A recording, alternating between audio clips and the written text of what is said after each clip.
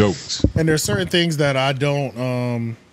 There's certain things that I do not believe at all. I don't believe it had anything legal to do with anything because her case is finished, which means at that point you could talk about the case. Yeah, you know what I'm saying. But and not necessarily the case. But if she's saying new shit that she can get a defamation lawsuit for again, you don't want to be the platform that presents that.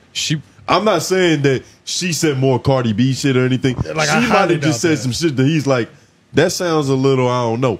Given her reputation, now he's thinking about it. He's second guessing it. I think it's a good reason to just skirt off on some shit. Like, I think it's a good. There's plenty of ways. Like, if somebody gets on my platform and you say something, the only thing is you have to have a source, right? Like, that's the main thing. If you're breaking a new story, it's like, don't say this person's doing